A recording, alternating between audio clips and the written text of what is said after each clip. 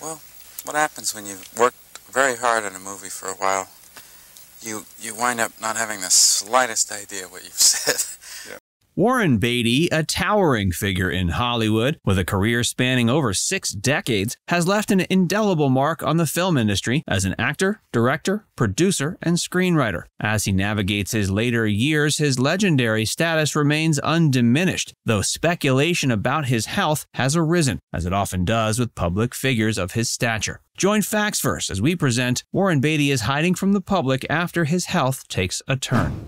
Warren Beatty was born March 30th, 1937 in Richmond, Virginia. He emerged from humble beginnings to become one of Hollywood's most enduring and influential figures. Raised in a conservative Southern Baptist household, Beatty's upbringing instilled in him a strong work ethic and a drive for success. He attended Northwestern University on a football scholarship, but soon found his true calling in theater and switched his major to drama. Beatty's early career in acting saw him appearing in various television shows and small film roles. But it was his breakthrough performance in the 1961 film Splendor in the Grass, opposite Natalie Wood, that catapulted him to stardom. His portrayal of the sensitive and conflicted Bud Stamper earned him critical acclaim and marked him as a rising talent in Hollywood. Throughout the 60s, Beatty solidified his reputation as a versatile actor with roles in films like Lilith and Bonnie and Clyde, the latter of which he also produced. The groundbreaking crime drama not only showcased Beatty's acting prowess, but also marked his transition into producing and directing. His meticulous attention to detail and dedication to his craft quickly earned him respect within the industry. As his career progressed, Beatty continued to push boundaries in front of and behind the camera. He directed and starred in films like Shampoo and Reds, the latter of which earned him an Academy Award for Best Director. Beatty's commitment to storytelling and his willingness to tackle complex subjects made him a revered figure in Hollywood.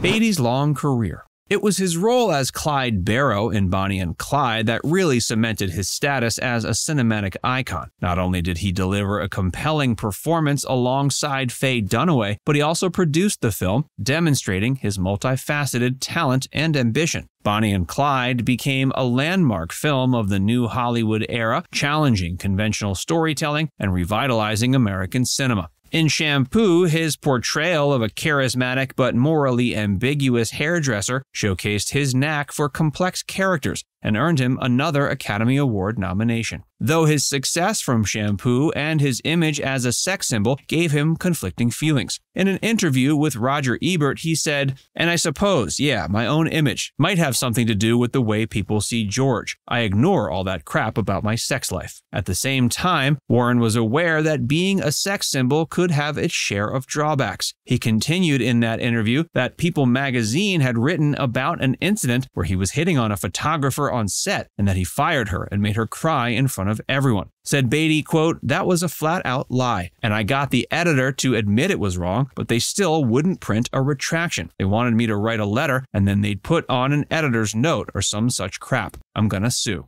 One of Beatty's most ambitious projects was Reds in 1981, the sweeping epic he directed, produced, co-wrote, and starred in. The film, which chronicles the life of American journalist and communist activist John Reed, earned Beatty widespread praise and accolades, including an Academy Award for Best Director. Red stands as a testament to Beatty's directorial vision and storytelling prowess, cementing his reputation as a formidable filmmaker. His influence extends to his collaborations with some of the industry's most talented artists. His partnerships with directors like Arthur Penn, Hal Ashby, and Elaine May have resulted in enduring cinematic classics that continue to captivate audiences. Throughout his career, Beatty has consistently pushed the boundaries of storytelling and challenged audiences to confront complex themes and ideas. He also hasn't been afraid to be overtly political, even in his films. His contributions to film have left an indelible mark on the industry, inspiring future generations of filmmakers and actors. Beatty's personal life. Warren Beatty's legendary dating life is the stuff of Hollywood lore, characterized by a string of high-profile relationships with some of the most glamorous women of his time. One of his earliest romances was with actress Joan Collins in the late 50s. This marked the beginning of his reputation as a ladies' man. Throughout the 60s and 70s, Beatty's list of conquests reportedly included stars like Natalie Wood, Leslie Caron, Julie Christie, and Diane Keaton, among others. But it was his relationship with Madonna in the early 90s that captured the public's imagination. Their dynamic personalities and chemistry made them tabloid fodder. Madonna even dedicated her album Bedtime Stories to Beatty, further fueling speculation about their affair. Despite his reputation as a notorious bachelor, Beatty surprised many when he settled down with actress Annette Bening in the early 90s. The two met on the film Bugsy, where Bening played opposite Beatty. Their on-screen chemistry turned into real-life romance, and they were married in '92. Beatty's relationship with Bening marked a departure from his previous Playboy image, as he embraced fatherhood and domestic life.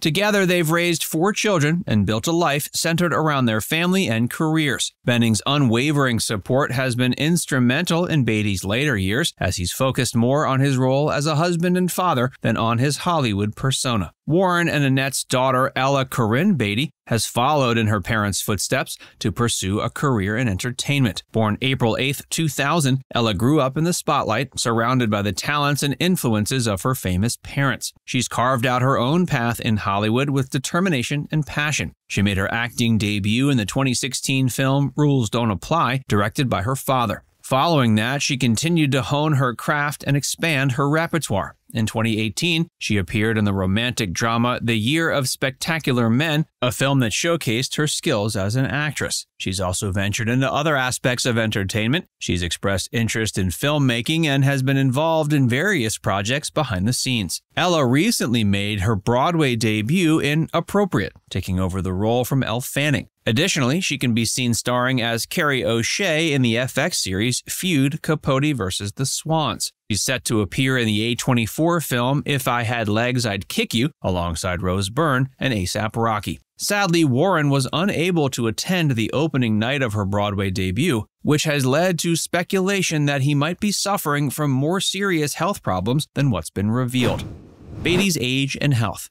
Warren has notably retreated from the public eye in recent times, sparking concern. Close sources and insiders have shared that Beatty, at 87, has been grappling with an undisclosed medical condition that's led him to avoid public appearances and outings. There's speculation that Beatty might be experiencing memory loss, prompting him to prefer staying at home over being seen in crowds. These concerns were heightened following his absence from Ella's Broadway debut and the absence from the red carpet since 2022. And in an incident in the Oscars in 2017, he appeared confused while presenting the Best Picture award. And at the same time, in 2016, he still seemed sharp as he talked about the benefits of aging. While Beatty has always maintained a level of privacy about his personal life, his recent withdrawal from the public eye and the circulating rumors about his health have brought about a wave of sympathy and concern.